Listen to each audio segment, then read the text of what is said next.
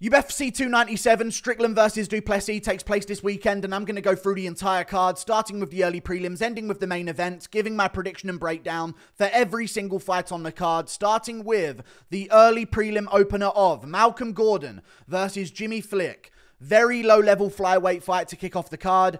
I am leaning towards Malcolm Gordon here over Jimmy Flick for multiple reasons. One, little bit of a physicality advantage at flyweight over Jimmy Flick, in my opinion. Two, reach advantage at flyweight. He's got 3 inches of reach over Jimmy Flick. I think that's going to be an advantage if they are going to be on the feet, specifically because Malcolm Gordon does like to throw straight punches. I think that will be in his favor. I think one of them is going to get finished. You know, Malcolm Gordon's a little bit chinny here and there. He can be submitted. Jimmy Flick also a little bit chinny here and there. He can submit people. I feel like Jimmy Flick does have a chance to submit Malcolm Gordon, but Malcolm Gordon was looking really good against Muhammad Mokaev. Now, I know everyone does until round 3, but Malcolm Gordon was looking good in the grappling exchanges at times against Muhammad Mokaev, and even had control time over Mokaev in certain moments, winning grappling exchanges with a guy like Mokaev. Now, do I think if he stays on the ground with Jimmy Flick that he's going to win? No, but I do like the fact that Mokaev isn't really a jiu-jitsu guy, which is why he often doesn't really finish people early in fights on the ground. He takes him till the 3rd where he slows them down and wears them out, but he is a really good wrestler. Malcolm Gordon held his own in the wrestling. If he can use that ability to not let this go to the ground, I think he's going to be in for a massive advantage over Jimmy Flick. And I think on the feet, he does just have an advantage over Jimmy Flick. I rate the people he's lost to a lot more than the people Jimmy Flick has lost to. Jimmy Flick has lost to, of course, a few people by finish. Alessandro Costa, Charles Johnson. He actually beat Cody Durden, but I don't think Cody Durden was ever that good, in all honesty. Malcolm Gordon, you know, he's lost to some good fighters, you know. Jake Hadley, not all that, what we found out, you know what I mean? We maybe thought he would have been something, but he didn't really turn out to be all that, but he got hurt to the body in that fight. Before that, he had a terrible weight cut, so going to the body from Jake Hadley was a very, very smart move. He actually missed weight for that fight, Malcolm Gordon. That's how bad his weight cut was, so very smart for Hadley to go to the body. Mokaev finished him in the 3rd round, but he held his own in that fight very, very well. He beat Dennis Bondar due to a broken arm, beat Francisco Figueiredo by decision, and he also lost a fight to Amir Al-Bazi by submission, who's now a top contender. Got finished by Suma Dwerge, but these aren't schmucks like Jimmy Flick loses to. So I'm going to go with Malcolm Gordon. I think he has an advantage in this fight, and I think he's going to win this one by TKO in the 2nd round. Straight punches on the feet, something along those lines. We move on. Up the card, Jasmine Jasudavicius versus Priscila Cachoeira, I believe it is. I can't see it because she's not actually on the page. But I am going to go with Jasmine Jasudavicius. I think she's lost to better opponents than Priscila Cachoeira now. I wish I could access Priscila Cachoeira's page here, but Jasmine Jasudavicius, I think she's just a better fighter in general. Looked better against Miranda Maverick than Priscila Cachoeira did. Actually, I think she beat Miranda Maverick, didn't she? Whereas Priscila Cachoeira ended up losing that fight by submission in the 3rd round. Jasmine Jasudavicius actually got a win over Miranda Maverick. So I think this is going to be a good fight. The way I see this is, they're both very tough and scrappy women. But the way Jasudavicius does it is a lot more technical than the way Priscila Cachoeira does it. Now, does Cachoeira have a power advantage? Yes. But I think in her last fight, Jasudavicius showed that she has a really good chin. And I think Jasudavicius's wars that she's had have shown a higher level of skill than Priscila Cachoeira's wars that she's had. And I think that Jasudavicius has gone to war with better opponents in the women's divisions than Priscila Cachoeira has. Yeon Kim turned out to be nothing special whatsoever, losing to Molly McCann. That's how bad she was. So, you know, I'm going to go with Jasmine Jasudavicius. She's also in Canada. This is something she's been waiting for her entire career. She's younger in her career. She's actually younger in age as well, but I mainly mean that in terms of her career, in terms of how much damage she's taken, how much time she's got to evolve, how long she's been in the sport for. So I'm going to go Jasmine Jasudavicius. I think she wins this one, and she's got a 3-inch reach advantage at the same height. So I'm going Jasmine Jasudavicius. We move on. Up the card, Yohan Lainesse versus Sam Patterson. Now, this is an interesting one because I see a lot of people taking Sam Patterson because he's an underdog against Yohan Lainesse. I completely understand the pick. Yohan Lainesse is also not that good, okay? Neither is Sam. Patterson is good because he has really good wins, but I think Sam Patterson has a finishing ability that has maybe made him overperform in fights where maybe on a technical level he's not as good. His finishing ability has kind of saved him in certain moments because he has really good finishing instincts, really good chokes with guillotines, dash chokes, all that stuff.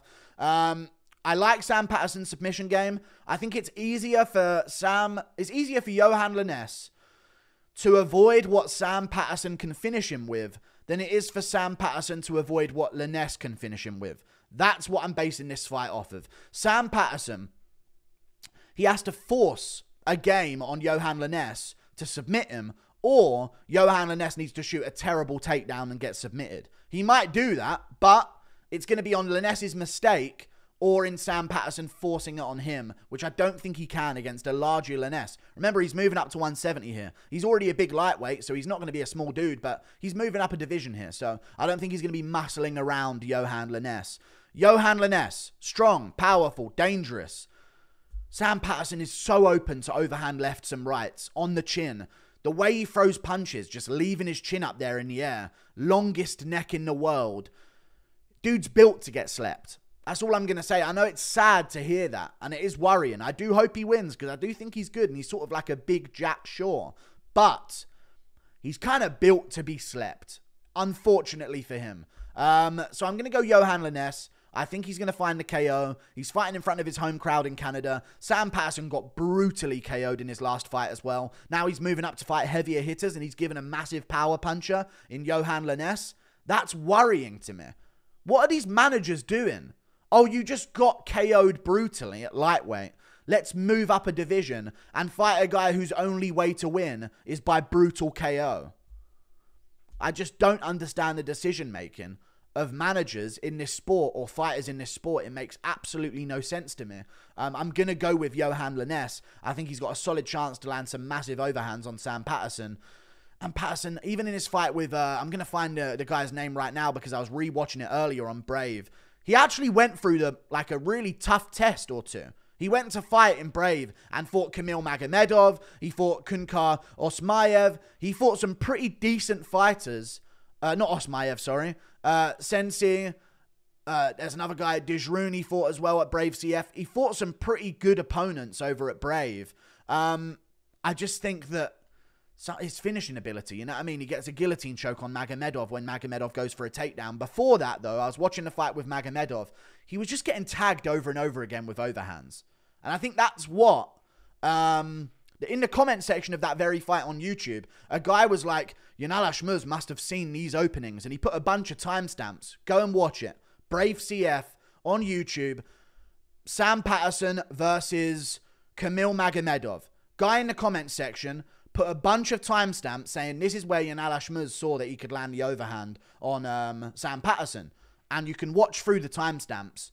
You can see exactly what he's talking about. Patterson's head right up in the air, chin wide open, hands down by his side in the middle of exchanges. I don't like that against a guy like Yohan Lainesse. We move on to the prelims. Gillian Robertson versus Polyana Viana. I'm going to go Gillian Robertson. Now, are both of them not good? Yes, neither of them are really that good. So I'm not going to say, well, she's so good at this that she'll beat Polyana Viana. This is going to be a short breakdown. One, I think that Gillian Robertson is a little bit more committed to her game than Polyana Viana. I think Polyana Viana, and I hate to say this because it does sound demeaning, but this is the case with a lot of people in women's MMA, a lot of female fighters in women's MMA. They realize they're potentially somewhat hot. They're in MMA anyway. They've got some kind of training, and she's sort of using it as a sort of gateway to her social media. And you know what I mean? I just don't see training out of Polyana Viana, to be honest with you. In her last fight, she looked terrible. Now, I know Gillian Robertson did as well. But fact is, Polyana Viana hasn't won a fight against anyone good, and she's been in the UFC since 2018. Lost to JJ Aldridge, beat a 6-5 Maya Stevenson. Whatever, you know what I mean? 2019, lost to Veronica Hardy, lost to Hannah Cyphers, beat Emily Whitmire, who was 4-5.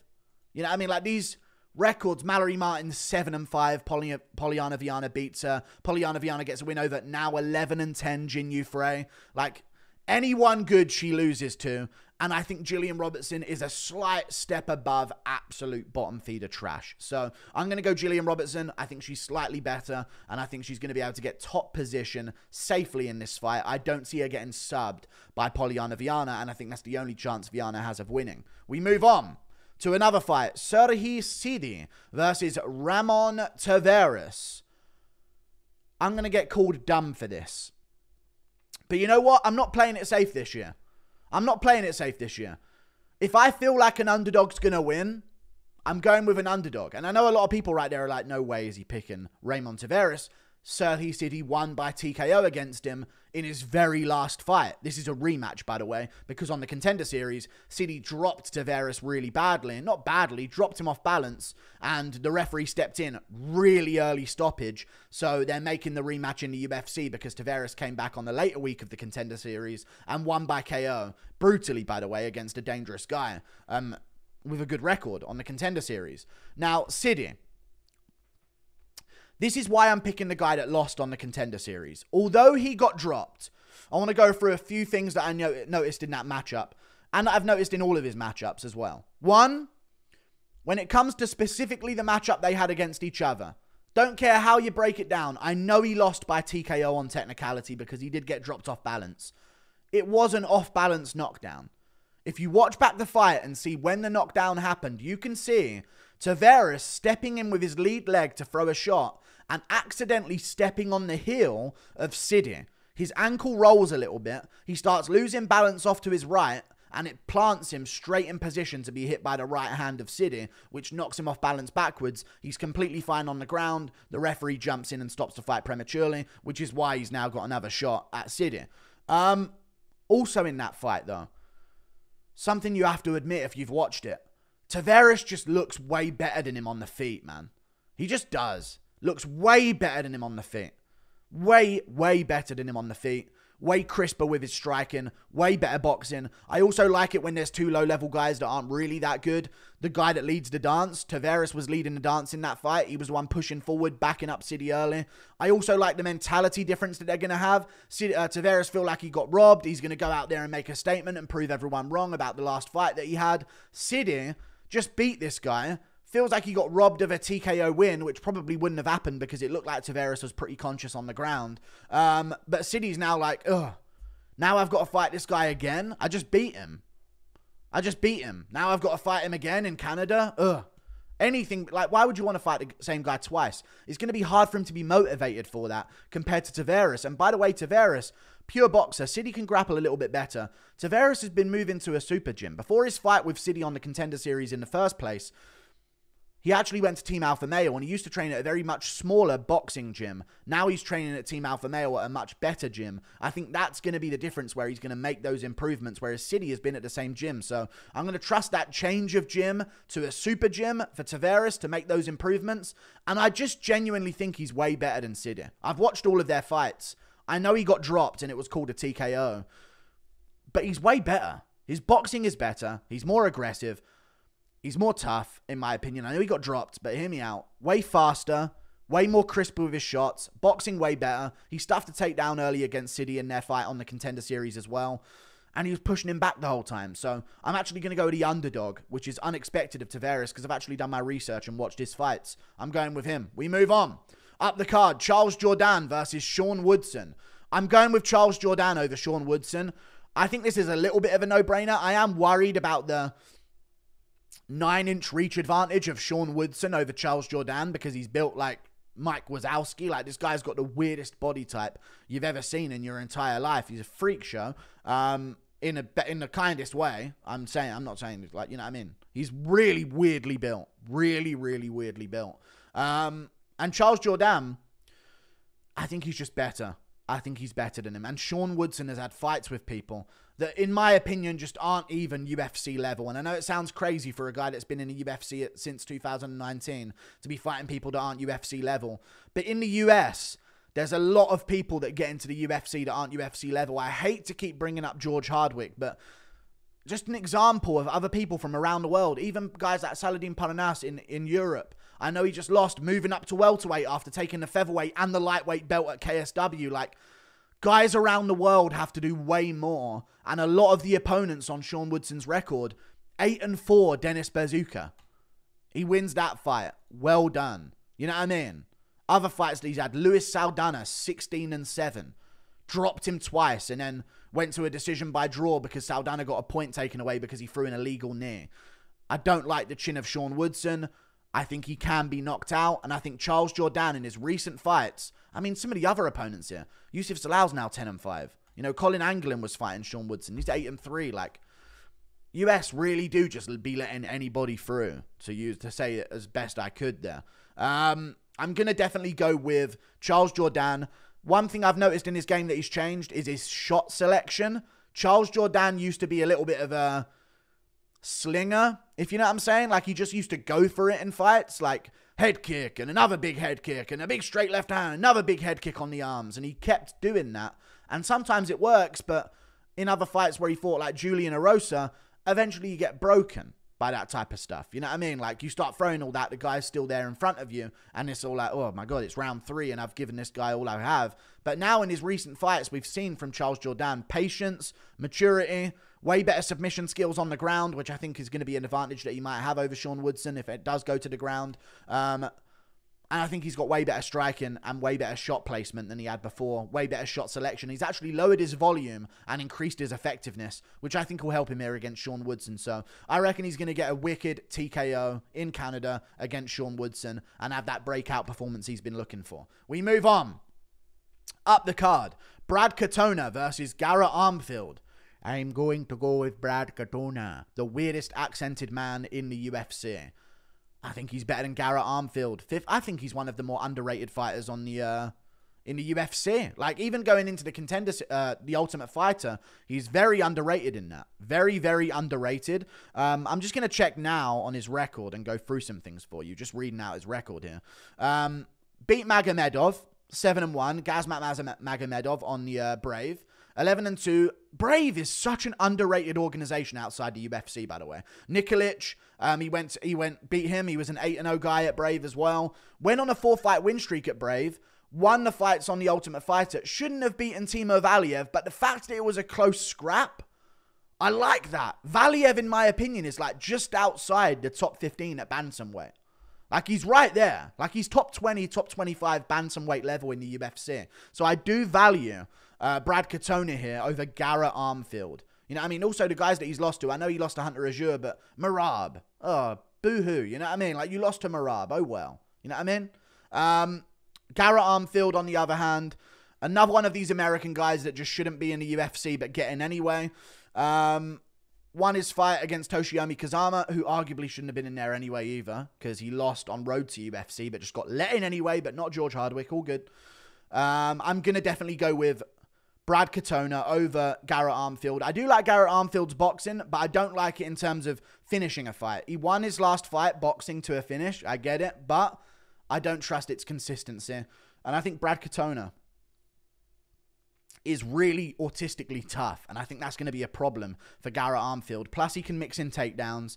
He kicks really well as well. I'm going with Brad Katona. It's his second chance in the UFC. I think he's going to make the most out of it. I'm going with Brad Katona to win this fight by decision or submission. I might go rear naked choke round 2 for Brad Katona. We move on to the main card. Arnold Allen versus Movsar Evloev. We meet again, my old nemesis. You know what? I've done my research. I actually think Arnold Allen's going to win. I'm not just picking him. Oh, MMA Guru hates Dagestani fighters. It's not about that, man. And I actually hate that there's that sort of... I'm now thinking about that when I was looking at this card to predict. And I've been saying, Evloev's going to win, Evloev's going to win. Just to sort of get people off my back about picking that matchup. I hate that now. There's that pressure now when it comes to picking a Dagestani's fight for me. Where it's like, oh, he's going to pick against him. It's not that. I will pick them if I think they're going to win. I've picked them many times before.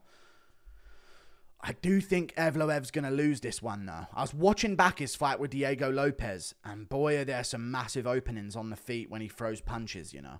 There are some big openings on the feet when he throws punches. Now, I don't think Allen has the jiu-jitsu skills of Diego Lopez, but I do like his grappling ability compared to Diego Lopez when it comes to getting back up to his feet and wrestling in general.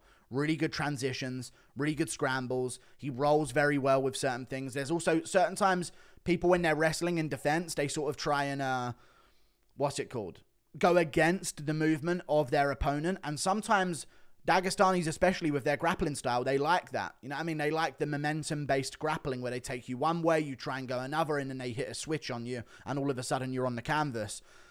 I feel like Arnold Allen knows when to go with certain grappling moments. You know what I mean? He'll go loose on the feet and let his weight drop to the floor, like Whitaker was doing against Yoel Romero in their first fight in Australia, UFC 213, I believe, if my memory serves me correct.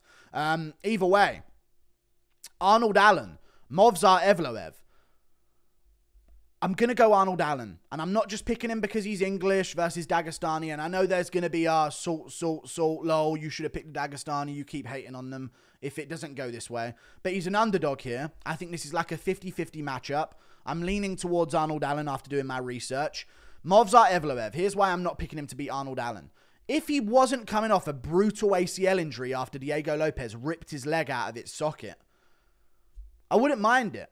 You know what I mean? I really wouldn't mind picking him to win this fight. I don't like that for him. He's been out for a while. Lopez has fought so many times since then. Evloev coming off a really bad injury, like a really bad knee repair after Lopez in May of 2023, not that long out, I'll take that back. In May of 2023, Lopez tore his leg out of place in round 3. You know what I mean? You could see him grimacing in that round. And after that fight, immediately he says, I'll be ready for July, UFC 290, UFC put me on. All of a sudden, we don't hear from him. And I was actually watching a weird clip on Twitter of him training Sneeko to grapple. And he actually mentioned in the video, I'm actually coming off a leg injury right now. And he started pointing to his knee where he had a brace on. And this was a couple of weeks ago, or a month ago maybe, something like that. Maybe it was an old footage. Maybe he's good on his knee, but he still mentioned that he's hurt his knee. And I know he had to have his leg fixed after that fight with Lopez. So I don't like that for his grappling. He's definitely not going to have better grappling after his ligaments are gone in his knee. So we're not going to get the best Evloev here that we're ever going to get. And definitely when it comes to grappling. And when it comes to Arnold Allen, he moves very well backwards. Other fighters that have fought Evloev don't do that well. Dan Ige is not the stick and move on the outside type of guy. He plants and throws. And when you're Evloev and you're shooting double legs at distance, or him and Dan Ige were going forwards and backwards, and Ige doesn't move backwards very well. And that's where Evloev was getting him good. He was making him go forwards, backwards. Ige would come in and plant, double leg. Evloev would get him to the ground. Arnold Allen moves backwards very well. Very dangerous with hooks on the back foot. Extremely dangerous. That's where Lopez caught Evloev up against the cage. When Lopez's back was to the cage, by the way. Allen also moves very well side to side. I want to say it's laterally. He moves very well side to side. Doesn't just go forward and backwards like other people that Evloev has succeeded against in the grappling. Allen's very good at counter grappling. Hasn't been taken down I think he looked better against Nick Lentz in the grappling department. And before you tell me, that was a while ago, the very next fight, Evloev fought Nick Lentz. And they had a bit of a scramble or two, and it went to a split decision, by the way. And Allen shut down all 9 of Nick Lentz's takedowns. I do worry about Allen maybe not doing enough damage, and maybe Evloev overwhelming him to a decision. So either way, I think if Evloev wins, it'll be very close. But I am going to go Allen. Moves very well side to side on the back foot. Moves around the outside of the octagon. We're in the larger octagon now as well. I think he's going to beat Evloev. With moving around, making Evloev come to him, and then catching him with a counter hook as Evloev throws his punches. Because I've been watching Evloev's fights. His punches are just not good. They're not powerful. Maybe this will make me eat my words because he's Dagestani and they're just out to get me at this point against my picks. Power, it's not there. And I know Arnold Allen's not really a crazy finisher, but he does have some really serious sting in his shots. Evloev's power is just not there. And the way he throws his punches, look at him throw straight punches against Lopez. He is so unbelievably close to try and throw those punches. Unbelievably close to Lopez trying to land those shots. Chin up in the air at times. I think Allen can move side to side, move on the back foot, wrestle defensively well, and land those hooks on Evloev when he needs to. I think he's going to drop Evloev in moments, not finish him, but drop him enough to win this fight on damage. I'm going with Arnold Allen, 29-28. I like his side-to-side movement. Ige was moving forward and backwards. That's where Evloev succeeded. Other opponents have moved side to side on Evloev, and he hasn't been able to get the same level of takedowns. Allen's never just stood there with his back up against a cage, like, oh God, is it going to be a takedown or a punch? He's always moving, and when you move like that, the double legs of Evloev, they're not the same. He's not getting the same connection to your hips. You know what I mean? He's just not. You're already swiveling. You're already swiveling your hips. You're already at an angle when he shoots in, and it helps you sprawl. I'm going with Arnold Allen getting this one done by 29-28 decision. I think I broke it down very well. It's not a biased pick, but now that's going to plague me whenever I pick against one of these guys. Either way, I like Evloev as well, but it's just, I think Allen wins, and he's an underdog. I'm taking that any day. We move on. Chris Curtis versus Marc-Andre Barriault. I'm going with Chris Curtis here over Marc-Andre Barriault. Marc-Andre Barriault, I've actually done a lot of research for this card, and I hope you guys appreciate it. I'm really trying to hammer home some research for these cards. I've been watching a lot of fights. Watched a lot of Marc-Andre Barriault fights. He has moments, and this is what Marc-Andre Barriault's fights often come down to when you noticed it. When you watch him, sorry. He starts losing, and then he overwhelms people with volume. Where they're swinging on him up against a cage, he's rolling and moving with shots, or he's taking shots on the chin, and eventually they start gassing out, and he starts overwhelming them and pouring it on in the second or third round. Chris Curtis's body shots. Seen a lot of opponents having Marc-Andre Barriault up against a cage. They do not go to the body like Chris Curtis. Curtis isn't going to have to worry too much about grappling here against Marc-Andre. It's going to be a stand-up fight. I think that will give him a lot of opportunity to move forward and march him down. Stay within himself. Stay within his guard. I don't really rate the power of Marc-Andre too much, so I don't think Curtis is going to have to worry in that department. I think he has a power advantage over Marc-Andre, and I just love the pressure, the body shots. I think Extreme Couture are going to have a hell of a motivation boost after Strickland became champ. I think Chris Curtis is going to track him down, find the body on Marc-Andre Barriault, and start ripping into the body of Marc-Andre Barriault up against a cage when they do have those momentum shifts. Because in every Marc-Andre Barriault fight, you can go through them.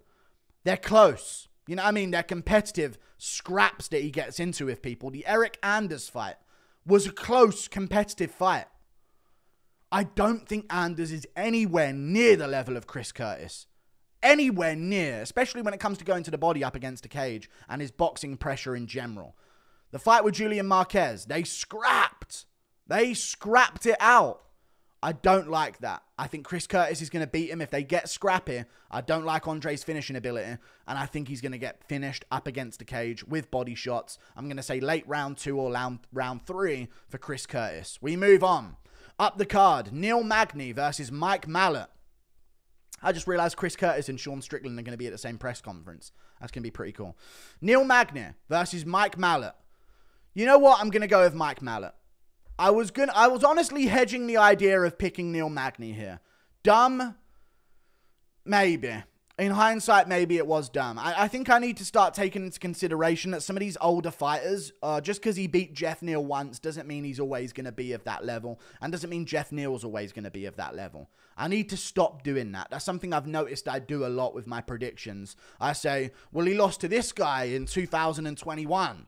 Not realizing that this guy's 34 and now he's 37. And the guy who lost that I'm trashing for losing was 24. He's now 27. You know what I mean? Like, Neil Magny, the last fight he had, if there's ever a fight that happens that makes you feel like you're not good enough to be here anymore, it's that Ian Gary fight. Not to mention going into this mentally, Mike Malott fighting in Canada.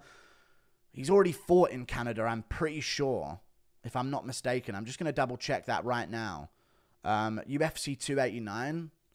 Maybe I'm off on this, but I swear, didn't he fight in Canada before? He did. Oliveira Dariush was in Canada. Yeah, it was on the same card. Okay, so he's already fought in Canada.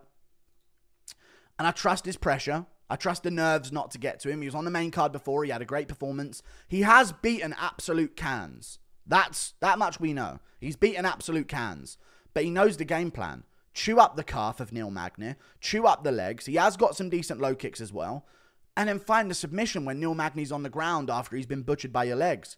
I think Mike Malott's going to find himself like an arm triangle on Neil Magny in round 2 after chewing up the legs in the first 2 rounds. I think Magny's legs aren't going to be the same after that fight with Ian Garry. I think he's going to go in there a little bit hesitant, wince after a couple of them, knowing that that pain might return from the fight with Ian Garry. I'm going to go Mike Malott. I'm going to trust in his improvement. I'm going to trust in his commitment to the game. And also Neil Magny mentally, as I just said about the pressure of Mike Malott. And I like it because he's already fought in Canada on the main card in front of his home crowd. Neil Magny, custody battle right now for his kid. It's tough. Tough thing to go into a fight thinking about. So I'm going to go with Mike Malott. I reckon he'll get this one done by submission. Yeah, I'm not taking the underdog of Neil Magny. We move on up the card to another fight, which is Raquel Pennington versus Mayra Bueno Silva. I'm going with Mayra Bueno Silva over Raquel Pennington. I think her finishing potential is just way higher than Raquel Pennington. I know she tested positive against Holly Holm, but hey, if she's on the sauce, I like my pick even more. You know what I mean? I'm not going to even use that to say, oh, well, you know, she's on the sauce, so she's going to lose. No, I like it when it comes to my picks. She was losing to Holly Holm in that fight. Eventually got a submission. I'm going to double check what that submission was because I watched it a while ago. I think it was some kind of weird... The reason why I'm not knowing the submission, because I think it was some kind of really weirdly angled standing DAS choke type thing. I'm going to find out what it was. I hope it doesn't just say no contest overturned. It does just say no contest overturned. I'm not going to be able to go to the fight footage right now, am I? Well, she got a weird choke up against the cage, but that's what I like about her, the finishing ability that she has. Raquel Pennington got kind of easily pushed up against the cage by Holly Holm. I like the finishing ability of Mayra Bueno Silva. And I was watching back her fights. Raquel Pennington's good at boxing. She's got crisp hands. She knows what she's doing. She's a veteran. She's experienced. This is Mayra Bueno Silva's big moment. Pennington's had these moments before. She's had a much longer career. Mayra Bueno Silva, one of her more underrated performances that I want you guys to go and check out. The Manon Fiorot fight that she had. I'm going to go to UFC stats right now. Just to remind myself. But it was a lot more of a competitive fight than a lot of people remember. Manon Fiorot is a very good women's flyweight fighter. I know Mayra Bueno Silva is a little bit bigger than her, but still.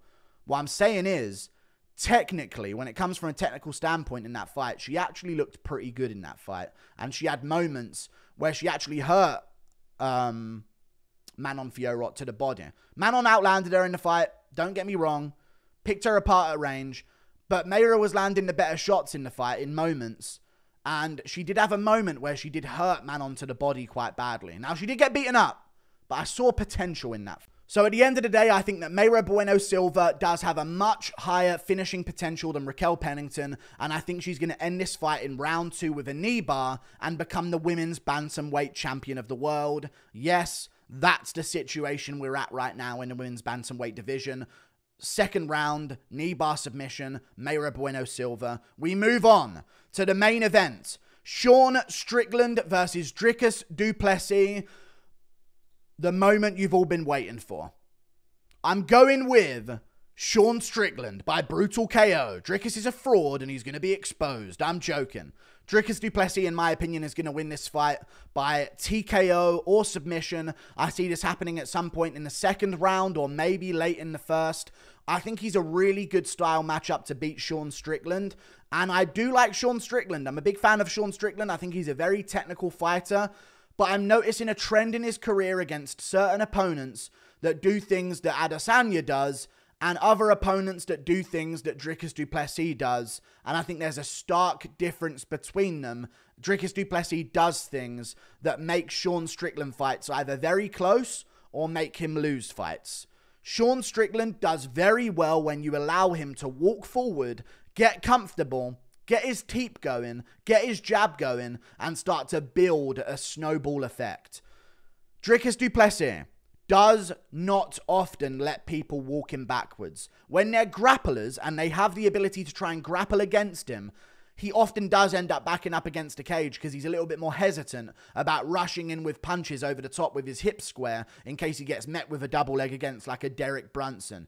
But with his new nose, with his improved cardio that we saw in the Whittaker fight, I reckon we're going to see Dricus du Plessis be able to push a lot more moving forward, which is the big deal here. And I think that's going to be the key to success for him against Sean Strickland, because I think he's a more wild, more unorthodox, and more dangerous version of Jared Cannonier. Maybe he's not as defensively responsible, but honestly, I don't ever see Dricus getting wobbled by Marvin Vettori. So I think maybe he's less defensively responsible than Jared Cannonier, but I think he's a lot tougher than Jared Cannonier, and he knows that. And when you know things about yourself, you can adjust your game of fighting around your attributes that you have. You know what I mean? If Dricus had a glass chin and he knew it, I bet you he wouldn't be fighting the way that he fights. So I think Dricus du Plessis, the main difference that we're going to see in this fight between this fight and Sean Strickland versus Israel Adesanya, because on paper, people are saying, oh, well, Adesanya beat Pereira. He's a world championship level kickboxer. Of course he's a better striker. Like,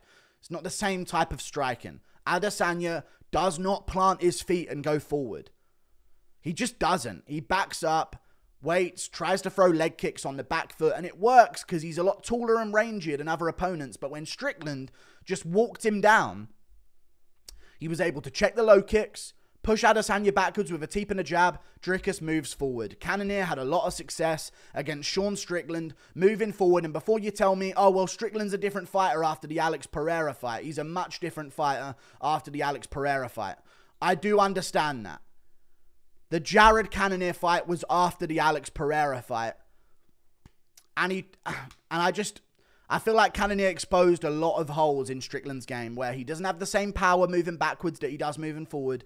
Maybe I'll end up being incredibly wrong here, but Strickland is not the type of striker who's going to pull counter and crack you with a right hand moving backwards and leave you out cold like O'Malley did against Aljamain Sterling. Just not that type of fighter. And Dricus moves forward when people don't grapple. We saw it against Brad Taveras in the later rounds. If you want to talk about cardio of Dricus, even when he had his bad nose and his cardio was a little bit impaired, against Taveras, watch that third round. Watch the third round and the late second. He genuinely just puts it on him and says, you know what? I'm not going to win this fight going backwards. I'm arguably down a round in round one because I failed a takedown and ended up on bottom position. And he just pushes and goes. And the thing is with Dricus, as I said, Cannonier likes to do things technically. It actually hindered him a little bit against Israel Adesanya because he was so within himself. He didn't want to let go and take chances. Cannonier throws shots. Sometimes he holds back on power. Holds back on power because he's waiting to try and be the perfect technical fighter that he wants to be. Dricus, it's technique in his own way. It's got his own style of fighting. I think he's going to be good pushing forward here. Not having to worry about takedowns from him running in with his hips square to his opponent, throwing punches over the top. I think he's going to be able to back up Sean Strickland, put shots on him. And one thing I like about Dricus' game, overextending the punch a little bit is somewhat good. I like that because Strickland is used to, if I throw this, there's a very composed check hook coming back my way. And then after that, there's not really much else that's going to come. Adesanya's probably going to move out and then shift off to the side and go back to leg kicking at range and popping some shots out there again. Dricus will throw a lead hook and then step forward and throw a left and then a right hand after stepping forward again. And I think with Sean Strickland's style of defense, those multiple shot combos while moving forward and switching your feet like Dricus does, backing your opponent up, I think that's where Strickland is going to get caught by shots because he moves back, he parries at the initial shots, and he either looks for his counter shots after that, or he plants throws, or all of a sudden the strike and defense isn't as good as it once was for those initial few shots. So I think we can see situations where Dricus is looking to throw, standing in the center of the octagon, trying to push Sean Strickland back. Strickland will throw something as a bait. Dricus will throw a hook back. Strickland will back up, parry it a few times, but then Dricus will step through and throw a left, then step through and throw a right, fully extended, his full weight behind it, all at the end of his punch. And that's where he's maybe going to catch a Strickland after a couple of parries, like, oh God, a little bit flustered, moving backwards. Also, another thing that I want to point out for Dricus here, I think he has the opportunity to stop the offense of Sean Strickland. Now, I like Sean Strickland's grappling, but I think a grappling threat for Sean Strickland drastically changes the fight. Even if you think Dricus won't get a takedown, the Hermansson fight wasn't a good performance from Strickland. Again, before the Pereira fight, he got KO'd, learned from Pereira's ways and become way better. I get it. He did improve. But the implementation of grappling and a grappling threat, even if it's not successful, makes a Strickland fight way more competitive for lesser strikers than Dricus du Plessis.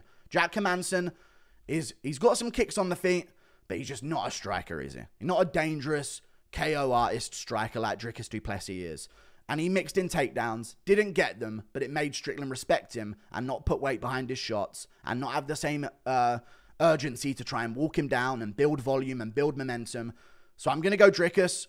I think he's got an advantage. I think he can mix in takedowns if Strickland is ever pressuring him up against a cage. I think the double leg is an opportunity for him. Do I think that he's going to maul Strickland on the ground and beat him up? No, I think Strickland does have good grappling enough, but I think the implementation of it and the idea of it in Strickland's mind might be the difference between perfectly parrying Adesanya's shots, knowing that there's never going to be a takedown, to, oh God, what's this rush going to be? Is it going to be a 1-2 into a double leg or a single leg? Is it going to be a 1-2 into more explosive punches afterwards? And I think that's where Dricus can catch Sean Strickland. So I'm going to say that Dricus catches him late round 1, maybe round 2, TKO, finishes him off on the ground. Maybe Strickland's still somewhat with it and tries to complain with the referee in like an over-under position afterwards as he's getting back up against a cage. But I think it's going to be a justified stoppage. And we're going to see Dricus drop Strickland into a position that he had Darren Till in. And then from that position, do what he did to Darren Till, but against an already rocked and dropped opponent, which will be the difference maker. So arguably, it could be similar to Strickland versus Adesanya round 1, but the knockdown is not going to be a crisp 1-2. It's going to be more of like a running switch stance, overhand shot on a Strickland who's already parried 2 shots and is expecting no more to come, so he's trying to throw back and then boom. I'm going to go Dricus du Plessis. Think he has an advantage here. Also, the low kicks. Oh my God, there's a lot to discuss. I'm going to do a full breakdown for this as well. I think low kicks are going to be good here. Dricus throws low kicks very well. Even when he rocked Whittaker with a jab, which is crazy to say, but it was more of like a power Doohoo Choi style jab. You know what I mean? It wasn't like a regular jab. But even when he rocked Whittaker, what's the first shot he went for afterwards? Boom. Massive calf kick on Whittaker afterwards. I think the calf kick is one thing that Dricus can go for. I also think that he can chew at the heavier part of the leg of Sean Strickland. And I think it's a different style of check when you're a striker trying to deal with people's low kicks. The calf kick is something that shocked a lot of people in the game. But now that people have adjusted, they're finding an easier time just sort of turning that shin over or tucking it away like Jose Aldo showed us how to do against Pedro Munoz. With the higher one, I think it's a little different, and I think that's where Dricus can have success to the inside leg, to the outside leg. I think that's going to be a problem for Strickland as well, especially when he's moving backwards and Dricus can throw these low kicks after getting respect on the feet, pushing Strickland backwards, and then chopping the low kicks. That's the difference in the low kicks between Adesanya and Dricus and how they can implement them against Strickland. Strickland very good, but I think Dricus is going to get this one done. And if anyone's mentally off in this fight, it's Strickland. Crying on a podcast. I'm not roasting him. You can cry. Whatever. Not roasting him. Do what you want. We don't see this from Strickland, man. He just achieved his dreams. The chip on his shoulder, I feel like it's kind of gone. He's living that sort of movie-style lifestyle, getting into fights in the crowd. Normal stuff, whatever. It's just if anyone is a little different mentally going into this fight, it's Strickland, not Dricus du Plessis. So I'm going to go with Dricus du Plessis getting it done by TKO. Like and subscribe. Thank you for watching. Toodle pip. See you later. Goodbye.